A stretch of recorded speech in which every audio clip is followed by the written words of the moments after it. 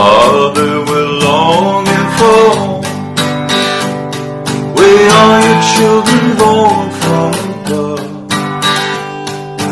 We believe you're coming back for us. So Jesus, while we wait for you, Lord, we will tell the world the truth, that you came to save. And it's not too late to believe in your grace. Some say that you're never coming back. Jesus, we know better than that. Holy Spirit will be with us till the end, sticking closer than a brother or a friend. While we wait for you, Lord, we will tell the world the truth, that you came to save, and it's not too late to believe in your grace. Jesus, while we wait for you, Lord, we will tell the world the truth, that you came to save, and it's not too late to believe in your grace. Soon you'll break through the clouds in the sky, the bridegroom returning for his bride. Then you'll carry her away for her wedding day, and forever she'll be by your side. So Jesus, while we wait for you,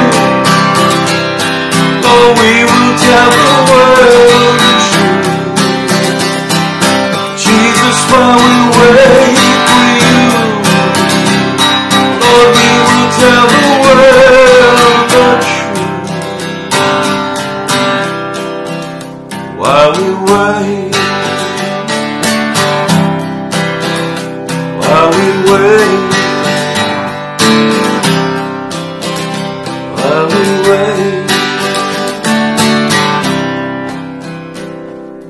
Another year's come and gone.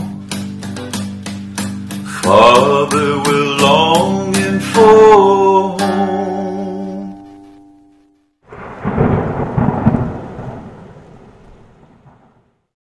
Transhumanism is humanity's intentional evolution through science and through technology. That is from an 1883 dictionary definition of transhumanism. So they knew back then. On these two, I'm trying to say brief videos, but they won't be. I have to divide it into two parts because there's so much information about transhumanism today.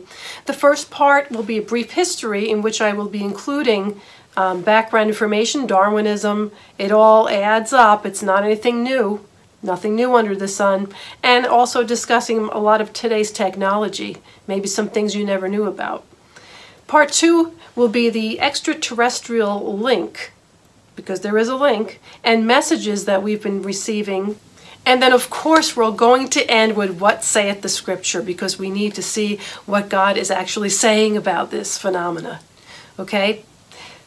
Transhumanism, history. It goes back to Darwin, but of course Darwin is only the most popular proponent of his theory of evolution. Prior to him, there was Charles Lyell and many others who became enamored with the fact that what can life be without God? What if there's no God? And that's the key to all this. People acting as if there is no God, and what we can get away with if we don't believe in God. So Charles Darwin penned some books, and of course everybody knows famous theory of evolution, which never became a fact. It's still theory. Man's vain imagination. Like I said, what if there is no God? Let's get rid of God and see how, if we can recreate life, we can scientifically say how life came about. So the increase in science and technology over, let's say, the last 100 years, It's astonishing. It's off the charts. Man had horse-drawn carts, farming, very primitive equipment, non-electronics for many, many centuries. And all of a sudden, electricity, computerization, all this technology came and built upon each other and became more and more advanced.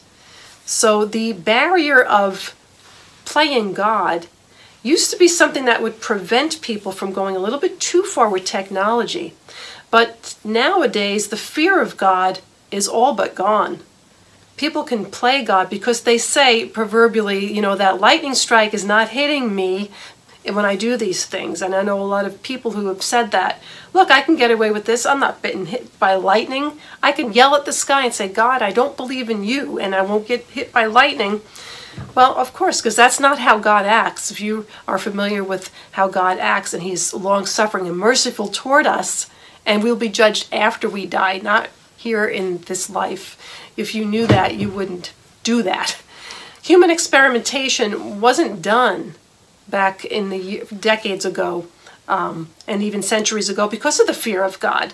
You don't mess with his creation.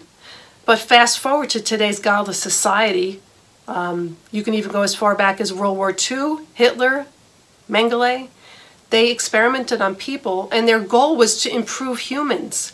Human 2.0, if you've heard that. They wanted to make an Aryan race, which a race of super soldiers. And that's probably always been the goal of mankind, to improve, to live longer, to be stronger.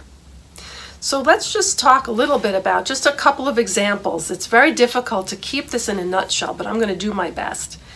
The first person is Rudolf Steiner. He lived about 100 years ago. And I'm going to put on the screen his quotations, and I'll read them as well. In the future, the soul will be eliminated by medicine. On the pretense of health, there will be a vaccine whereby the human organism will be treated with, possibly directly at birth, so that the human being cannot develop the awareness of soul and spirit. Materialistic doctors will be entrusted with the task of removing the soul from humanity. Like today, people are vaccinated against specific diseases, so in the future, children will be vaccinated with a substance that will immunize against the madness of spiritual life. With such a vaccine, you can get the etheric body to detach from the physical body. And when it's detached, the relationship between soul and the universe becomes unstable, and man becomes an automaton, or a zombie, because the physical body of man must be polished on this earth by will and spiritual effort. So the vaccine becomes a kind of force that man can no longer get rid of materialistic feeling. Now, this is quotations from this man, R. Steiner. He wrote books called An Outline of Occult Science. He wrote a book called Christ and the Human Soul. Doesn't that sound religious? But it's actually not. It's 4 lectures in which he explores the human soul and potential for further development, new methods of meditation, reincarnation, karma, evolution, all of that kind of stuff. So it's not really a Christian religious book at all. Okay, would you like to receive a vaccine from this man? Or would you like to receive a vaccine from this man, being Bill Gates? Look where these information is coming from, and what these scientists and these famous people, what their worldviews and teachings are coming from before you accept any kind of medication or any vaccination from these people. So still trying to be brief with the history, there have been basically 4 industrial revolutions over these centuries of mankind. Like I said, the cart, the horses, the farmers, kind of, you know, village life there. You have a little bakery over here that grinds the grains and stuff like that. And then as we advance, we went to the 18th century, which is 1700s, and we had steam power. We had water power through mills. We have a lot of them where we live here in New England. So it's about like 1700 to the 1860s. And in the 1860s is when trains came into power and were invented, and they were run on steam engines. So that was like the big deal. The second industrial revolution was electricity. Think of automobiles. Ford invented the car, the assembly line. That's about 1863 to 1947. Then came the third industrial revolution, which was the digital age. So from about 1970 to current ages, we have computers, robotics. There's a lot more robotics and things that we don't even know about when they manufacture stuff. A robot doesn't necessarily look like a humanoid. It can just be like an arm that puts things into place or paints things. So the fourth industrial revolution is today. It's the internet, it's worldwide communication, AI, which is, what does AI mean? Artificial intelligence. But let me tell you, it does not have a sense of humor. It doesn't get jokes. Gene editing on human beings. So we are in the fourth industrial revolution. So this man over here, Klaus Schwab, in 2015 wrote a book called The Fourth Industrial Revolution. He called something today the Great Reset. Okay, that is with gene editing and changing human beings, Human 2.0. This is scary territory to be in. This used to be forbidden territory, but now since most don't believe in God, they think it's okay to do because he's not striking them down with lightning. So globalists, transhumanists, Luciferians, they've been around for decades, maybe centuries, and they're all have in common working toward this great reset. There's many, many names that this is called, but if you step back and zoom out and look at all these beliefs around the world, they're all coming to a point of trying to live longer, trying to add things onto the human genome so that we can be superhuman, super soldiers, things like that. So there's a nice resource if you're interested in this on YouTube called Charlie Rose Interview with Klaus Schwab. Now, I'm not pushing Charlie Rose at all. It's just this was a great interview in which Klaus Schwab talks about his great reset. So you can watch that if you are more interested, because I cannot go in depth here on this video. Someone called Dr. Tenpenny wrote a book called Quantum Entanglement, and it talks about the messenger. It really is. One of the biggest thing in this research is their goal is to shut off what's called the God gene.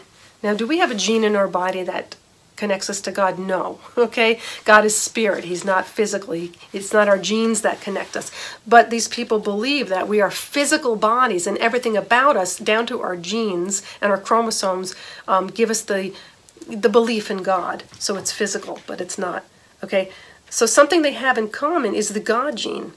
Why do humans believe in God and animals don't believe in God? That's a question that you should ask. Do plants believe in God? It must be some gene that evolved along the way. I'm speaking as someone who doesn't believe in God, but yet believes in evolution. So they're trying to figure out, why do people believe in God? Where did this God concept come from? So they're thinking that it's some kind of junk DNA that, added onto the human genome eons ago that evolved along the way. It's just a hypothesis. A hypothesis is not a truth. Okay, it's like, yes, people hypothesize all the time, and there's some pretty wacky ones along the way. Okay, this hypothesis states that human spirituality is influenced by heredity.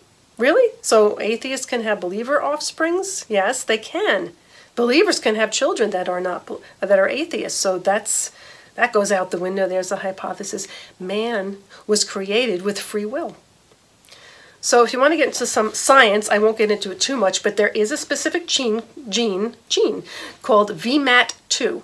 Vesicular monoamine transporter 2, which predisposes humans towards spiritual or mystical experiences, and that's from Wikipedia. In 2004, there's a book called The God Gene by Dean Hammer. How faith is hardwired into our genes. Okay, now, did this scientist actually pull out a gene, and inside the gene it says, yes, God? No, it doesn't. This is all guesswork. Okay? He says this is an evolutionary advantage to help us get through difficulties, decrease our stress, prevent disease, and extend our lives. That's what this gene does. And that's what these people believe, that, oh, it's okay, people can believe in God because it's good for them. It helps them get through hard times. Well, it's a lot more than that. You don't believe it? Don't believe me? Many scientists, globalists, transhumanists, Luciferians, New Agers, etc. all feel that we need to eliminate or turn off this God gene so humans can evolve to the next level. So if you've lived under a rock, you probably don't know that all Hollywood movies and media and music and just everything all surrounding us is believing that we're evolving to a next level. Human beings are getting better every day, but we're really not. We're winding down. Our DNA is winding down. There's more sickness, there's more disease. We don't live as long as people used to. And that's the truth. There's a great urgency to move humans to the next level. It's like we need to evolve or die. We have the technology today to attempt this, which is scary stuff. So, as an example, okay, because I'm talking in generalities right now, let's look at Barbara Marx Hubbard, a sweet little old lady, New Ager, famous. She died a few years ago. She was very, very big in the 1990s with Oprah, loved her. And she says this, she says, this is scary, a quarter of humanity must be eliminated from the social body. We are in charge of God's selection process for planet Earth. He selects and we destroy. We are the riders of the pale horse death. Oh, so I see Barbara has read Revelation and seen the verse about the pale horse named Death. Except she equates that to us. We're the ones who have to kill people off. So it becomes the human beings, it becomes our responsibility to help push evolution over this one more hump, one more thing we need to leap over so we can get to the next level. And you can see this. Also, a little bit more disturbing, Barbara Marx Hubbard says this, we'll use whatever means we must to make this act of destruction as quick and painless as possible to the one half of the world who are incapable of evolving. Let me guess, those incapable of evolving are those pesky born-again Christians, right? The selection process will be quick. She's such a nice old lady. Her spirit guide, or her inner voice, which identifies itself as Christ, told her all this. So who's really telling her? Really? Demons posing as Christ? Once again, these New Agers and all these people get their information from spirit guides, also known as doctrine of demons that the Bible talks about. More on this in part 2 because we're going to examine the scriptures. So, you know, the ET connection, Satan masquerading as an angel of light, we'll get that in part 2. Scripture says to test the spirits to see whether they're from God in 1 John 4:1. We wouldn't need that kind of warning if it couldn't and wouldn't happen. Remember that. So getting back to the God gene, the urgency to rid humanity of it is increasing. You hear it in Barbara Marx Hubbard's quotes, and it's pure evil. That a sweet old woman can say this with a straight face, even a smile on her face, saying, oh, it's going to be painless. Like we're going to get a quarter of the world's population down. Yikes. Look at scientists. This is a way they want to get rid of this gene. It's called the Fun Vax Project. Now, fun, not as this is fun, but as fundamentalist. Okay? This is from a Pentagon briefing. This is a leaked video. It's kind of low quality, but listen to how sciencey it is and urgent. I'm going to play it for you. And you can see there's a much reduced expression of this particular gene, the VMAT2 gene. Another evidence that supports our hypothesis for the development of this approach. What you're suggesting here is by spreading this virus, we're going to eliminate individuals from donning on a bomb vest and going into a market and blowing up the market. So our hypothesis is that these are fanatical people, that they have overexpression of the VMAT2 gene, and that by vaccinating them against this, we'll eliminate this behavior. Wow. So killing the God gene with a respiratory virus and vaccines. Does that sound familiar? Yeah. Okay, so fast forward a few years ahead of when this video was made, 2020, I can't feel God. My soul is dead. After she received the vaccine. So, the second time around that I got it, I got what I was calling beside the mild congestion, my brain just was like, I just felt foggy and I couldn't recall things, and I just felt, you know what it was? I felt like a black and white movie. I felt plain. Like I had no motivation to do anything, no joy, happiness. It was just, I felt so dull. So anyway, God overrode my COVID brain. He protected my family members too, who had to get, and he resides, his Holy Spirit, in our spirits, not in our brains. So nothing to fear if you're saved, okay, guys? So anyway, Revelation 18:23 speaks about the nations were deceived by sorceries. And the word sorcery, pharmakia, think of pharmacy, is about drugs.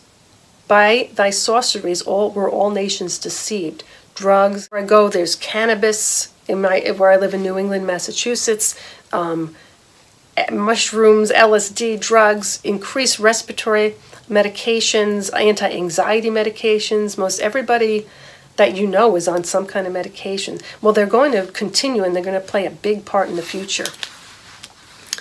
So, gateway to the spirit world. Drugs. Back in the 1960s, the Beatles used drugs, and where do you think Yellow Submarine came from, right? That was some drug trip. But they used drugs to help them get to a higher plane in your mind. You can kind of connect to the spirit world.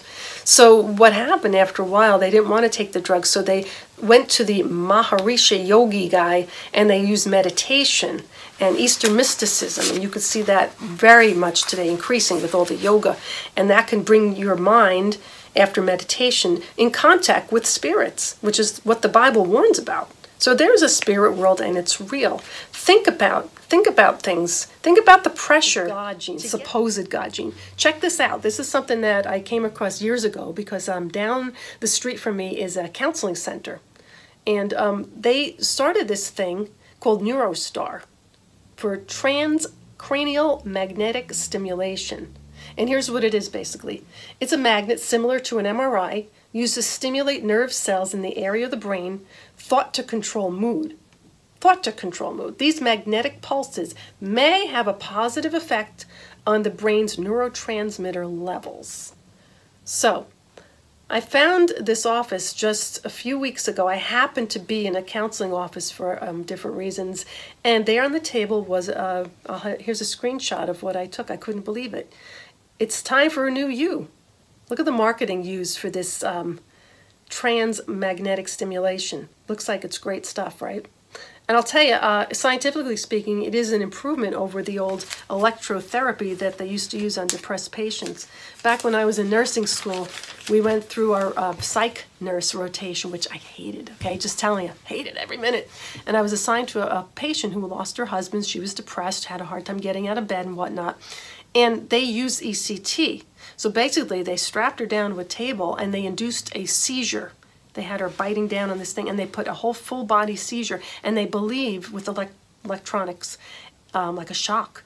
And she went through a full-body seizure, and they are thinking that that can reset your brain. I didn't stick around long enough to see if it worked for her or not. I don't know, but it was almost barbaric to have somebody go through that because they had a lot of side effects. But this supposedly is like the new thing. It's used to treat depression. There is a doctor, Dr. Kaisi Izuma. She is the department psychologist of the University of York, and her colleagues tested TMS on different brain regions, the part of the brain for detecting and solving problems, and they found that 33% of the subjects in the study had a decreased belief in God. Interesting, right? Now, here's something if you want to continue this investigation. The Berean Call, November 11, 2015, has a great article. Go to thebereancall.org and look it up. Changing your belief with magnets and magnetism.